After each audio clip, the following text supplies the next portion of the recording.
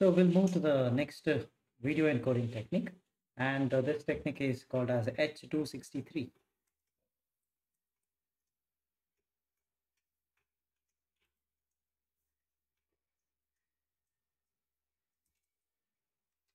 So as the name suggests, it is an upgraded version. Okay, previously we were looking at H.261. So it's getting upgraded over here. So let's write some of the fundamental characteristics. Okay, so this basically targets the low data rates, right, of the order. Normally it is lesser than the 28 kbps speed. All right, so it can compress any video to of normally 10 to 15 frames per second, right, which can be considered as a 20 kbps if you want to look at the bits per second. So frames per second into the bits per second, we can actually do a conversion, and we can check that any video which is present around the 10 to 15 fps frames per second can be if we can apply this particular conversion standard, and because of which ultimately we can see that it attains a what do you call as a data rate of 20 kbps up to, right? So just now we mentioned 28 kbps. So I can write an example. So for an example, right, AQCIF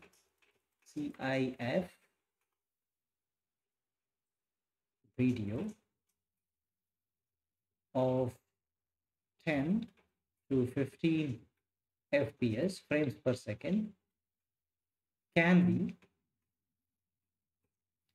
be compressed to around 20 kbps. That's the speed. So less than 28 we mentioned, so this is well within that.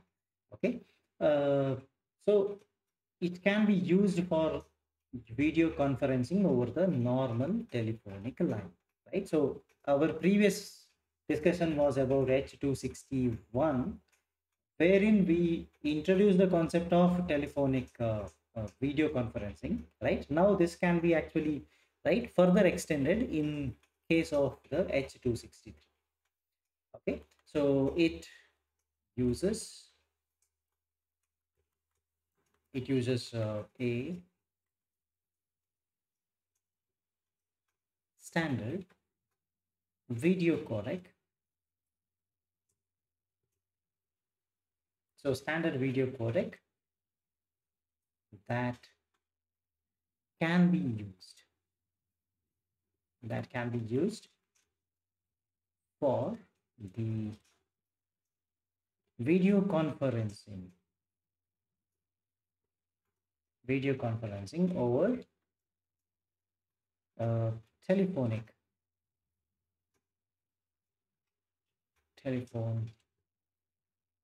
lines, because we know that telephonic lines do not have a huge bandwidth available, right? Within the restricted one, if you want to transmit even the along with the audio, you want to send a video, means you need to compress the video, right? So that is our fundamental idea. Okay, so because of this, right, initially they were the intention was to use it for a telephonic conversation, right, plus the video.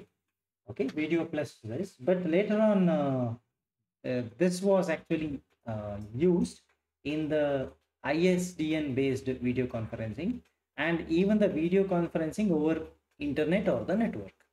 Okay, so that was the later application of H.263. Okay, so let me just write that as well.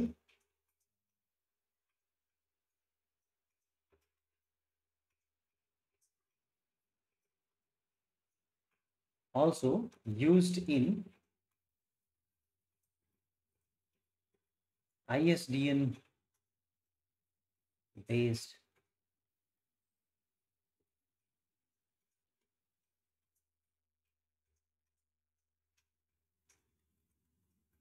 conferencings, and it's also used in the network based.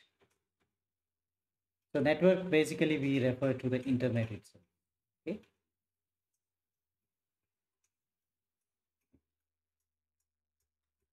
Internet based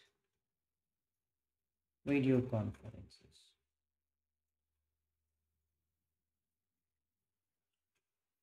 Okay. Then, so normally how the construction is made up, right? So whenever we want to apply the H.263, right? So there are, it is fundamentally based on, right, several layers of what you call compressions. Okay. So the first one is called as a baseline codec, right? So there is a baseline codec. That's you can consider that as a base, the fundamental. But above that, you have unrestricted extended mode of compression, which is called as a motion vector, right? So after that, we have advanced prediction mode. Okay.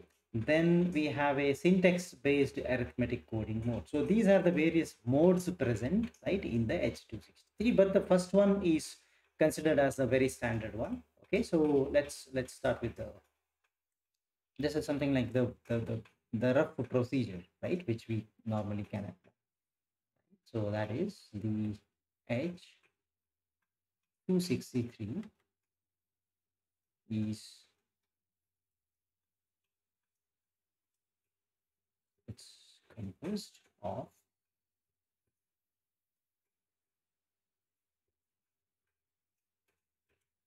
a baseline codec plus 4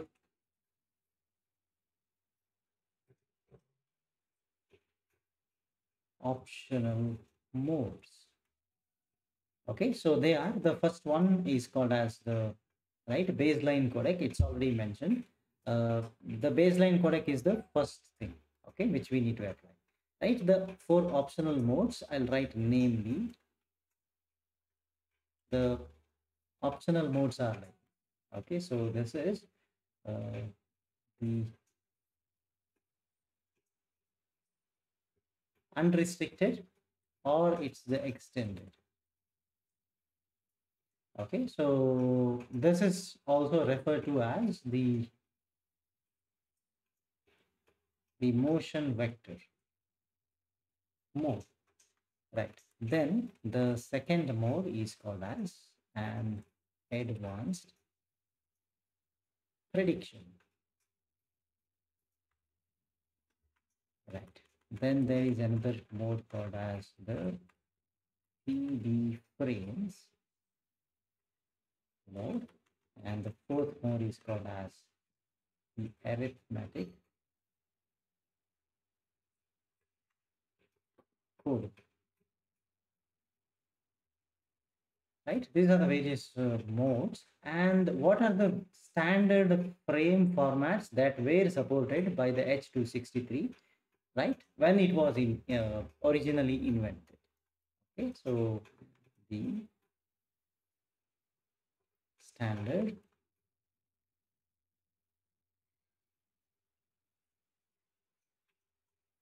frame formats are, so if you remember, if let us consider the okay, the color scheme used in the H.261. Do you remember? It's not RGB. What is it called? Are you able to recall the name? Which format of coloring or which scheme of coloring was used? The scheme of coloring, right? Yeah. What is the color scheme used in case of, you can see here, right? So this one. Yeah. Right. So it's a YCB and CR. YCBCR. Right. So the same scheme is also going to be retained when we are going to use the H.263. 3. Okay. So here the coloring the coloring scheme remains same, YCBCR. Okay, luminance and the chrominance, right? But the sizes might vary, right, according to the various requirements. Okay, so now let's say So, okay, let me try to make a table here that's going to be easy to analyze. Okay, so let me write the format here. What's the format name? There is a name given to the format. What is the Y value? And what's the CB and the CR? CR. Okay, so first one Okay. is called as the SQCIF format. All right, so this Hmm. is actually referred to as the one of the smallest size supported by this. Okay, it's a Y value, right? The luminancy is 128 into 96. The CBCR value will be 64 into 48. Okay, Okay. so that's the smallest one. Then the next size is the QCIF. Okay, Okay. so it has a specific specification of Y, that is 176 into 144. This is supported. Again, the CBCR is 88 into 72. Hmm. Right, then and there are totally four formats supported. Okay, so this is the second one. The third one is CIF. All right, this is almost double. So 352 into 288 and Okay. 176 into 144. So that's the Hmm. next format, the third format. Then we go for the fourth format here. This is called as a 4CIF format, right? So Okay. that's QCIF into 4, I guess. Yeah, so that's 704 into 576, then 352 cross 288. Hmm. Similarly, there is another format called, this is the largest format and the last format we have, 16 CIF. So that will Hmm. be 1408 into 1152 and 704 into 576. Okay, everything, Ah. every format is actually of a specific aspect ratio. So Hmm. that is always 12 to 11 aspect ratio is used. Okay, Okay. fine.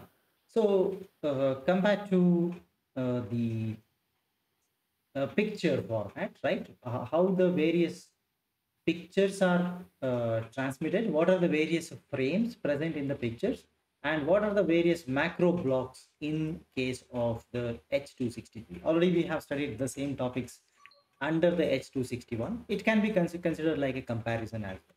All right. So Okay. next we are going to look at the picture and the macro blocks. Hmm. Macro blocks. All right. So basically, if you remember, H.261 had two different types of types, right? Picture types or the frames.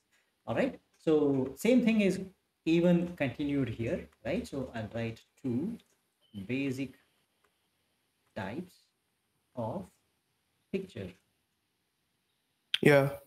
frames.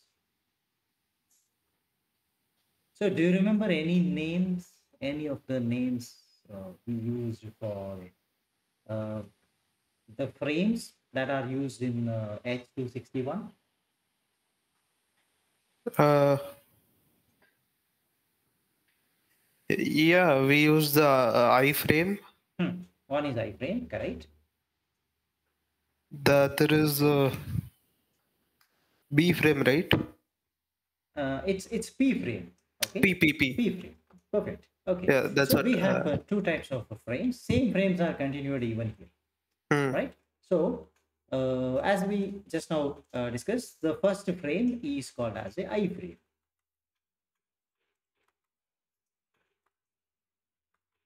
If you remember the basics of I frame, you are not going to use any temporal prediction. Okay, so I'll just write no temporal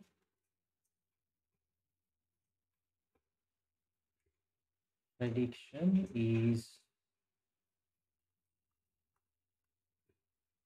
performed over here. Okay, that's the iframe. Actually, this is intra. Okay, Right. Similarly, we have another frame that is a P frame. Okay, so this is the inter. So here, this will employ the temporal prediction. Okay, so temporal prediction is employed over here. Right. Coming to the macro blocks. Right. So the various blocks. Let me write.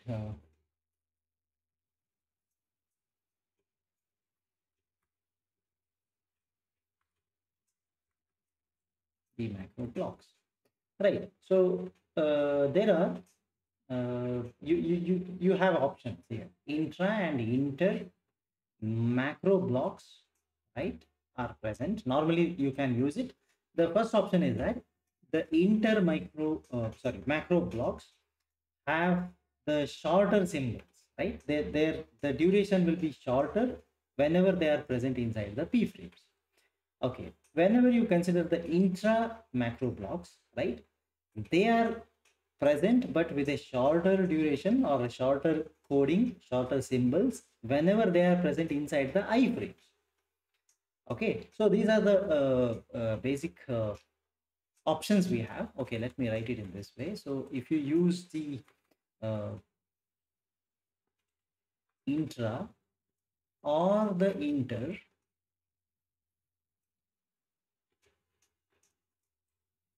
macro blocks, intra or inter macro blocks can be used, right, can be used. So it doesn't matter where you are using, right? I will just write it in this way. So maybe the p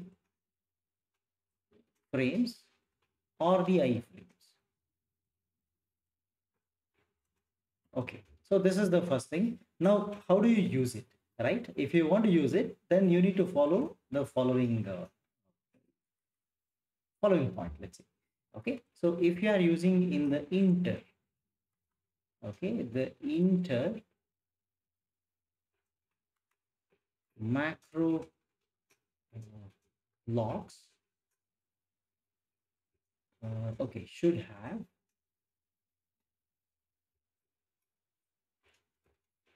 have short symbols. So when the symbols are shorter, that if you want to take the time into consideration, time also becomes less. Okay, so that's how it is. So have shorter symbols inside whenever they are present in the p frames. Okay, at the same time, the intra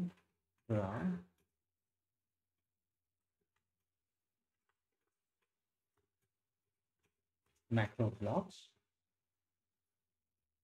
so they are going to have say short symbols in the iframes. You can use as they want, right? And if at all you are using the inside the p frames, follow the point number 2. If you are using inside the intra, then follow the third point. Okay, then normally we have seen this is again copied, this is again followed from the H.261, right? We know that the macro block data, you don't have to code it separately, and you can copy it from the previous frame itself. Whatever is your previous frame, you can refer that and you can write this. All right, so we can write it's not coded, and the macro block data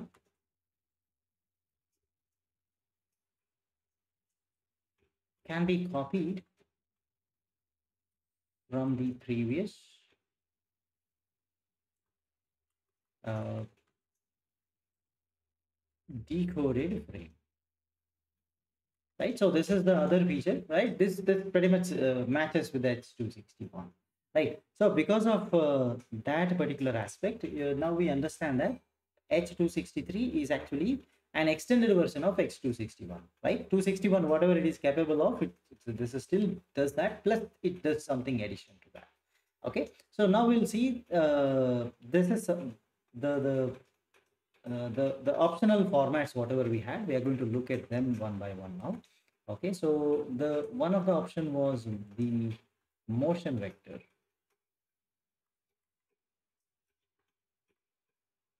Okay, so if you try to compare this was there in H.261. H.261 was considered to be, right, every pixel used to be considered, right, for, right, identifying the motion vector. In the sense, I have an object present, right? You put a bounded box about boundary box or bounded box about an object. Next picture, right? Since it is video, you just have to identify where the object moves. Only that part you can actually try to encode, and the other part, uh, so the other half remains same, because you, that is the background, right? So wherever you have a background of the image or background of the video, you don't have to encode that, because the first video itself will encode everything. Right. So the motion vectors were considered to be for an accuracy level of 1 pixel. Every pixel was supposed to be encoded over there. Okay. So that's when we consider H.261. Okay. Now, so here, what you try to do here is that you don't consider the complete pixel uh, at once. You can consider one for 2 pixels. Okay, so it's said to be, right, the motion vectors have a granularity of half the pixel here, because 2 pixels you consider at once. So when you say I'm considering 1 pixel, it is equivalently half of the pixel, correct? So 2 is to 1 ratio, right? 2 pixels you consider together when you consider the motion vectors here. Okay, in case of the uh, H.263. So you see that the difference is, it's said to be having a granularity of the half pixel. All right, so 50%, right? So the first point is that okay, okay, the I can write granularity of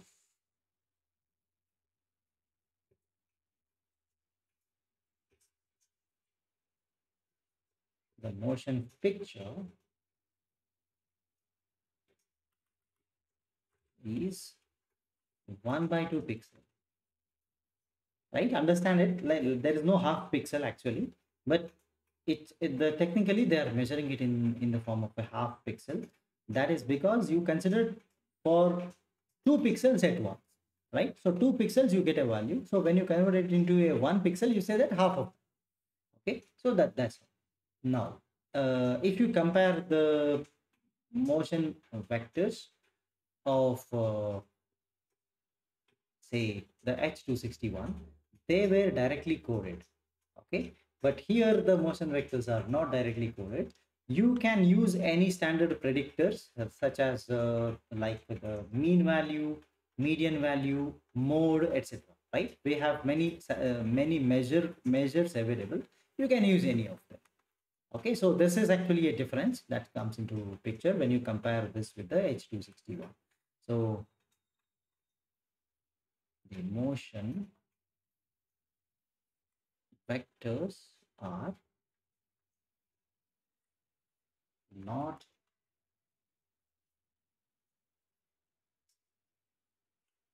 directly coded. Okay, so that means you need a coding, right? You will use a predictor for this purpose.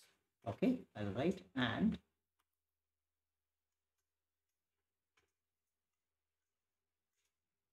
some sort of predictors are used for this.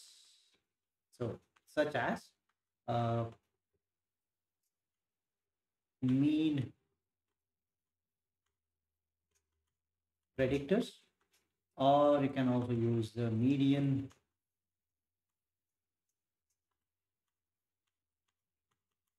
predictors, etc. So in the sense, so you already have the motion vectors of all your previous images, right? So current image, there will not be a huge difference, correct? Compared to the previous picture in a video to the current frame in your video, your object will not move by a huge distance. Okay, so because of that, the where your object is located in the present video can be marked by using what is called as a motion vector. So that motion vector can be easily predicted now. You don't have to do something like you don't have to think that okay it is look, you need to calculate it separately each time, right? So what can be done, you can simply predict this. Okay, so the prediction is going to happen in such a way that, right, you can use the mean values of all the past vectors. That's one. The second option is that instead of going for a mean, you can go for a median, right? So, right, obtain all, you use all the past motion vectors available and find the median of that, right? That's also going to work. Okay, so that's what is the the motion vectors prediction is going to use, right? So, right, fine. So let's go ahead.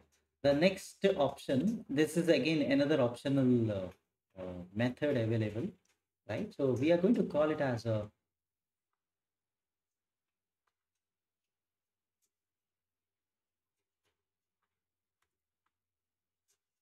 transform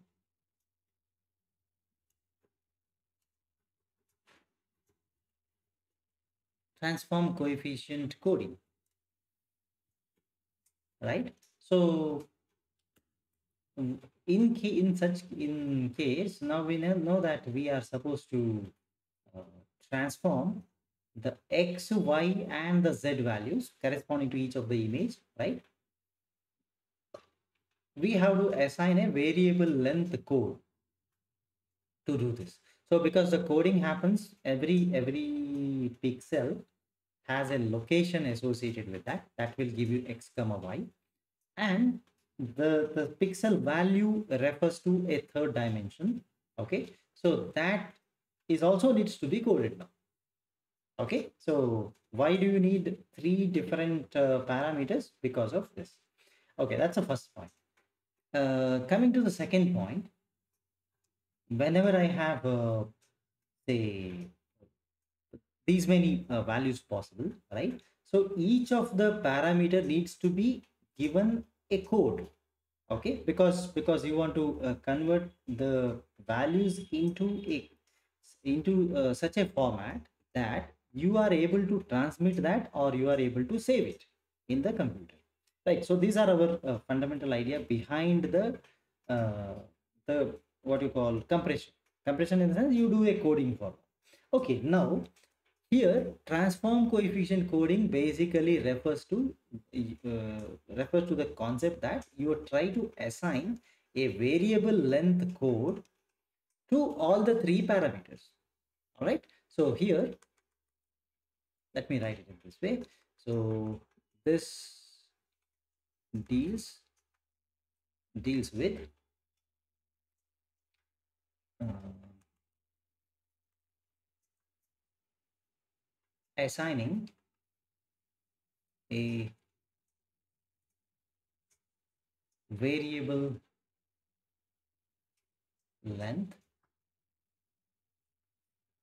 code to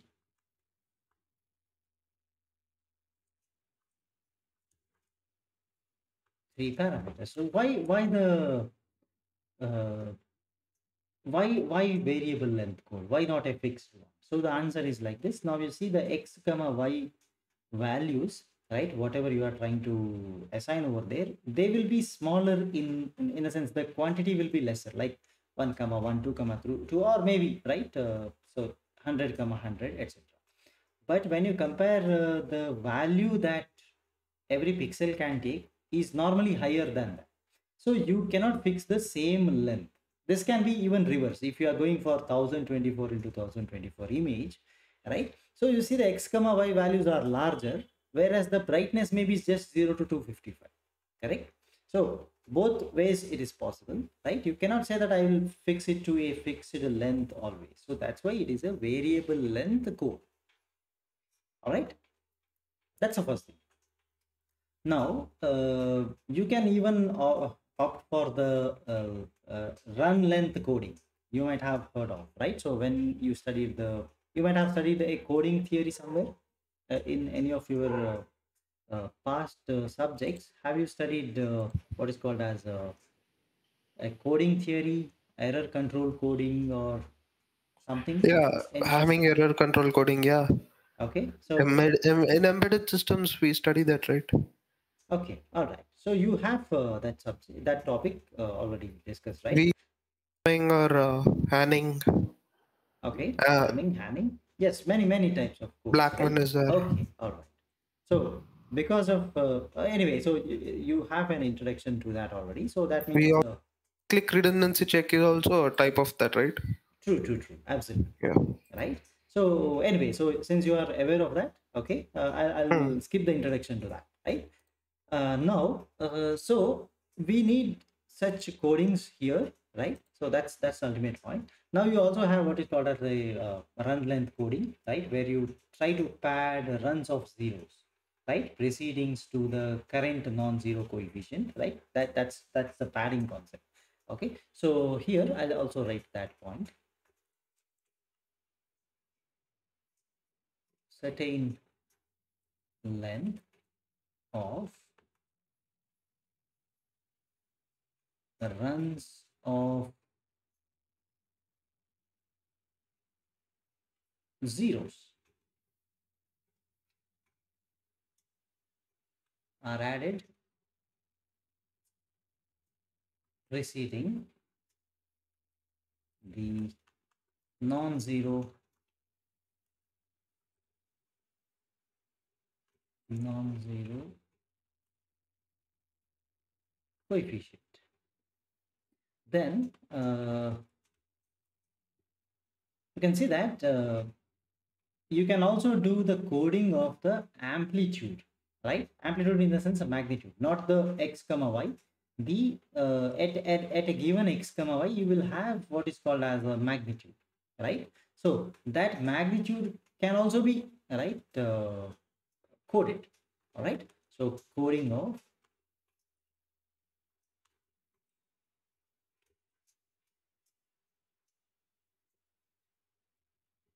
magnitude, or you can even call it as a amplitude, right? So some of the authors might call it as a coefficient. Okay, coefficient of amplitude or coefficient of magnitude. That's absolutely fine, because at a given point of x comma y, like 1 comma 1, you have a magnitude, so that becomes a coefficient a1 comma 1. So at a location, say 1 comma 3, this is 1 comma 2, this is 1 comma 3, you have a different magnitude coming into picture. All right, so that's actually a coefficient a1 comma 3, right? So it can be, this can be 1.5, this can be 1.9 or something. You see that, right? They are talking about the value or the multiplier, the constant with which you multiply at each location. So they can, that's why, right, some will refer this as the coefficient as well.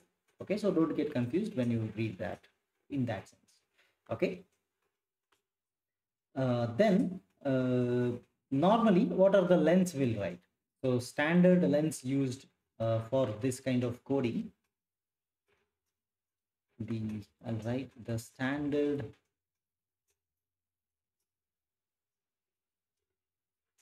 variable length used will be 3 to 13 bits. Okay, this value is when the H.263 was originally used.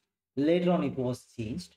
Okay, so later on, they actually added the with the escape sequences also. Previously, it was not included. So I'll write the escape sequences are also coded, right, with the 22 bits. Right, this is again not during the initial stages. Okay, this was towards the end, right, when H.263 was being used and utilized, and a lot of research was being done over there, and towards the end. Okay, then you see, if you try to compare the concepts we studied in the H.261, there is what is called as a step which performs the quantization. All right, so the next comparison uh, that should happen if you want to compare with the H.261, it should be in terms of the quantization.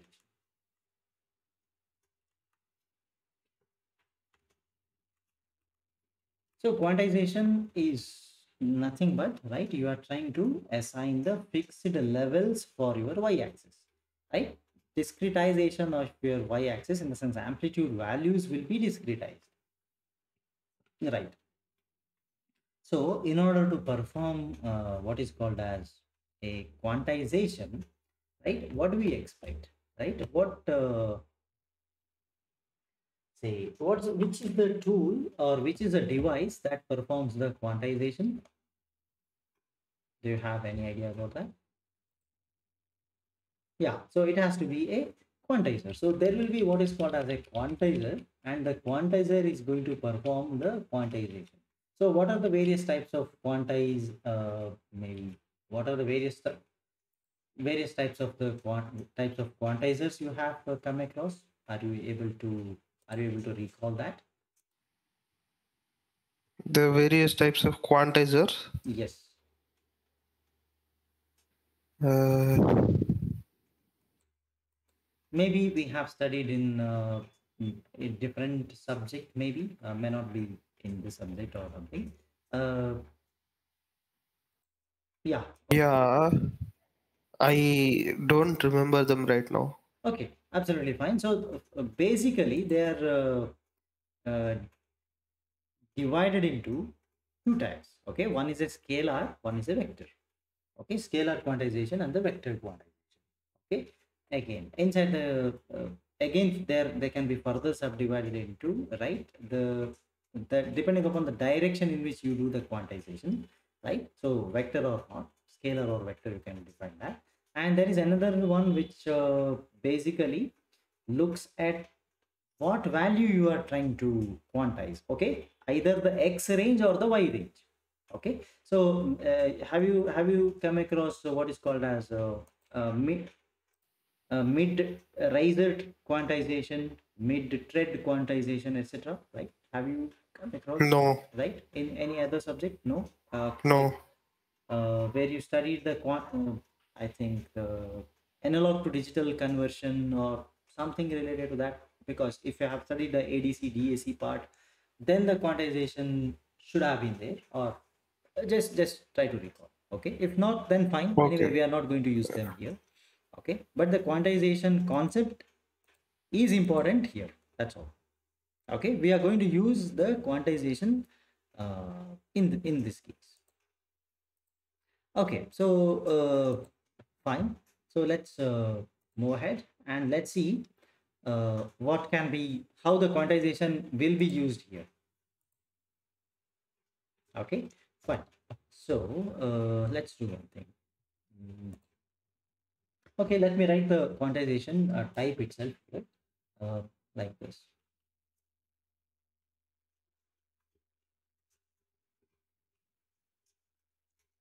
Right, the H.263 uses the scalar type. Okay, the scalar type of quantizer, right? And there is something like called as the clipping that happens in the quantization. Whenever you perform a quantization, you can try to clip the center value or clip the end values. Okay, so here all right, with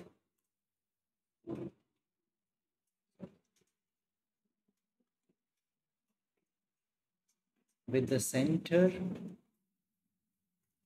clipping. Right. Now, the quantizer will vary starting from a either you can use two levels, like from this level to this level, I'll do a quantization.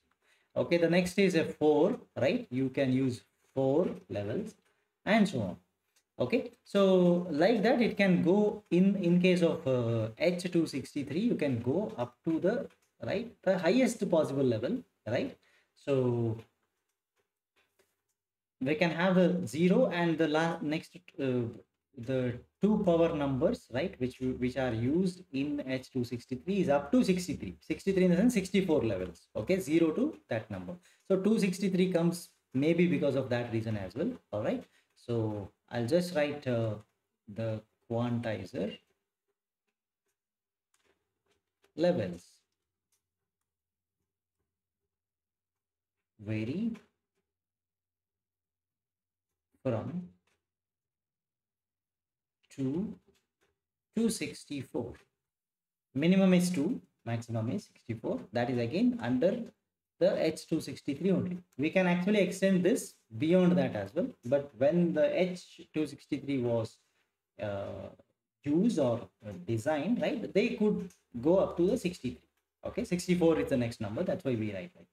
So you can try to vary, right, like starting from plus or minus 2, right? Every time you can raise it by 2. So it can become 4 or next is 8 and so on, right? Can be varied.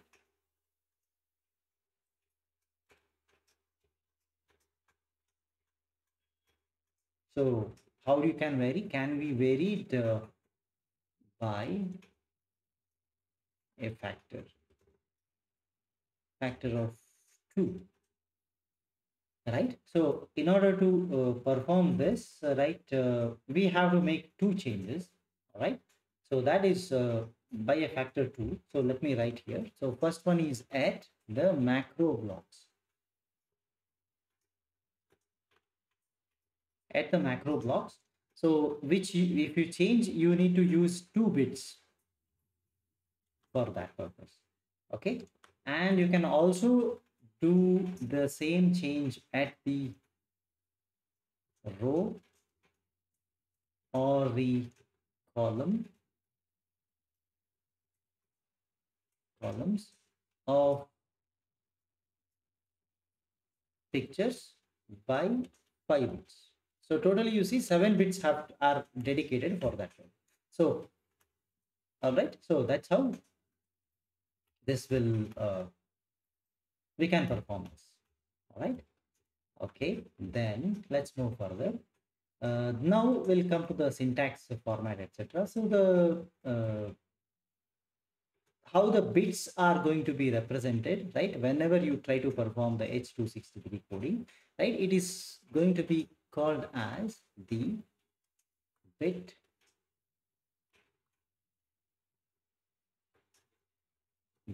stream syntax, right? So normally the bit stream can be, we can see that the bit stream syntax uses a hierarchy of 3 layers. Okay, so this is 3 layered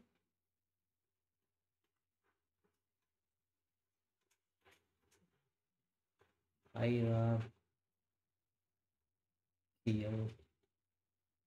structure, right? So first layer is called as the picture layer.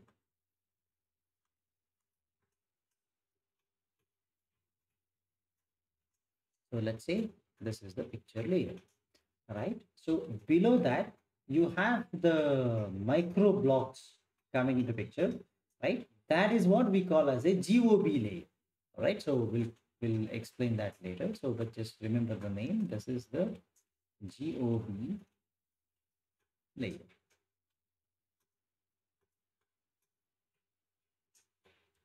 right? So below that another proper layer of micro blocks are used. So you can call it as a MB layer.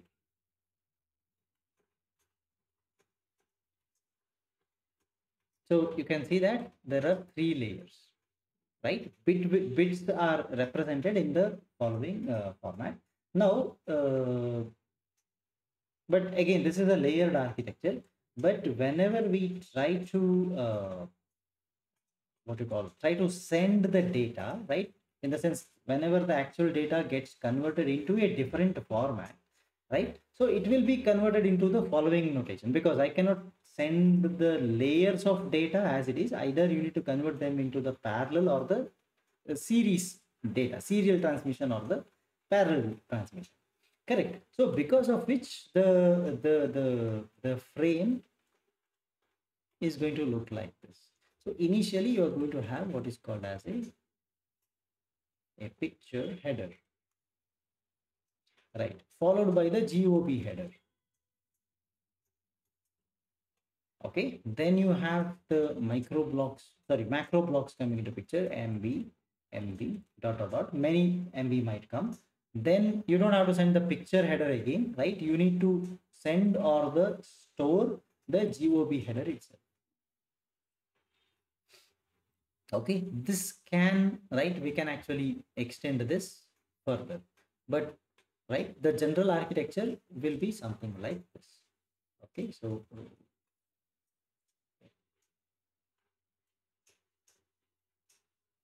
this is how it is formatted. That's the frame format, right, in which you either try to send the data or you try to save the data, right? Whenever you want to transmit, you will send it through the transmitter, and whenever our intention is to save, right, we simply save it, right, in certain location of the uh, computer.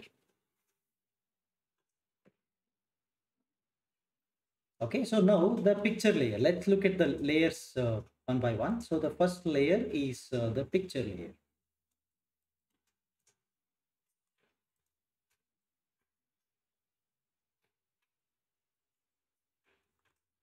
Normally, whenever we are considering the picture in the form of a layer, right, there are 4 subunits present for them, right, in order to represent that. Okay, so the first field, it is called as the picture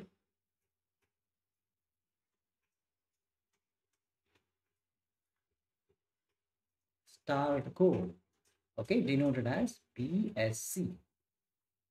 Right. So why the PSC is used? It's actually a sequence of bit, right? It indicates that you are beginning the, maybe it can be the encoding, it can be the decoding, it can be the transmission, etc., or the reception, right? So that's the beginning of, right, such a frame is indicated by sequence of bits. Okay, the idea is that since they indicate that something is beginning at that point, you cannot put them at any other location on the stream. It has to be at the beginning. Okay, so that's the fundamental idea here.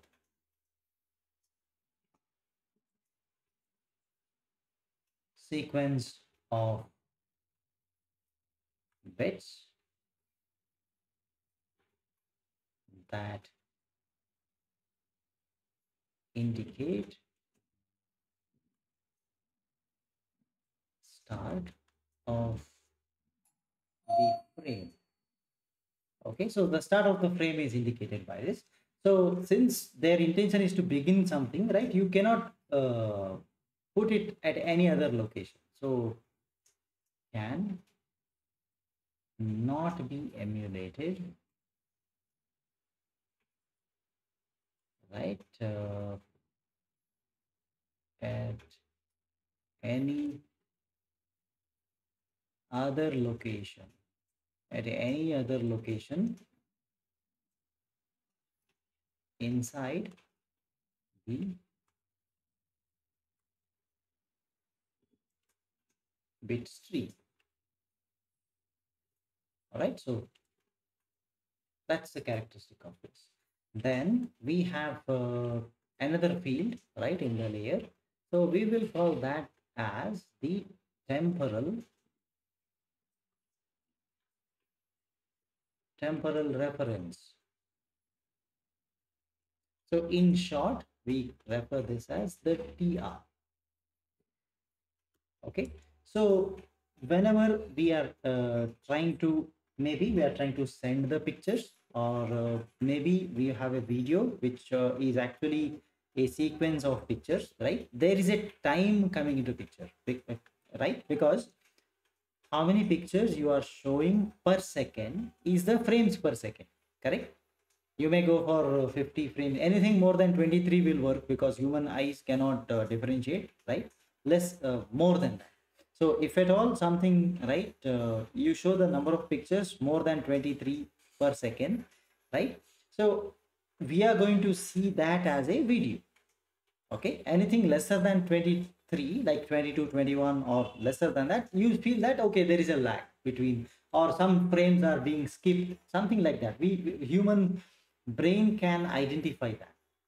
Okay, so something like the sampling rate of our eyes is something around 22 point something. So you keep more than that, 23 or more will work. So standard is 25, 30, 29. There are various video recording standards, right? You might have seen in the cameras, right? So which will say that okay, a particular quality like HD quality at 30 fps, at 60 fps, at 50 fps, etc.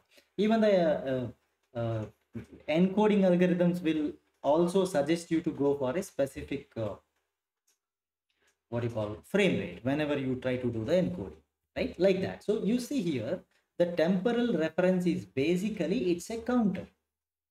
Okay, so that is, it actually uses a very standard value called as 29.97 hertz. All right, so again, this was the standard they have used. Okay, so when the H.263 was introduced, right, they used a specific value of 29.97. So because anyway, 22, it should be more than 23, that's already known, but there are various other standards also. Now also you can see, if you use any software to encode your video to convert that into any new format. I have a MP4, I want to convert into something else. So whenever you use a software, there is an encoder inside that will definitely ask what is the frame rate you want, right, in the output. So that is nothing but, right, this, right, that's something similar to this value, that is, yeah, temporal reference, right? So this is basically a, I can write 29.97 hertz counter. It has a frequency. So 1 by 29.97 is the time taken between the counts. All right. So this is a counter indicating the time reference. It's a time reference, right?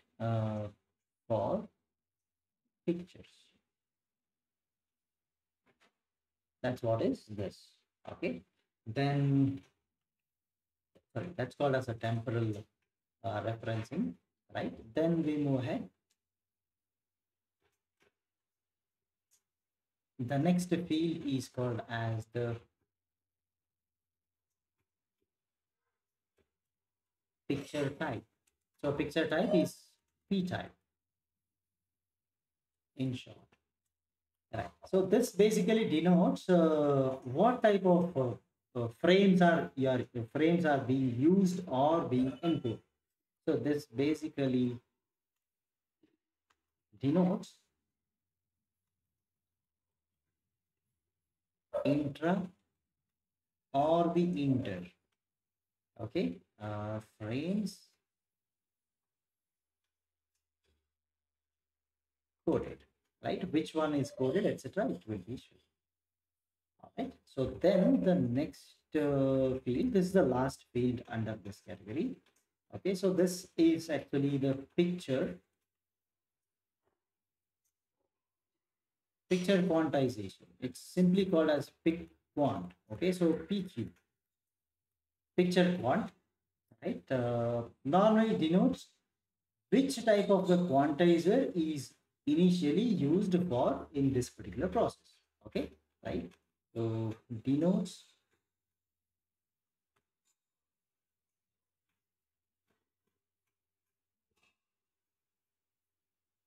what type of quantizer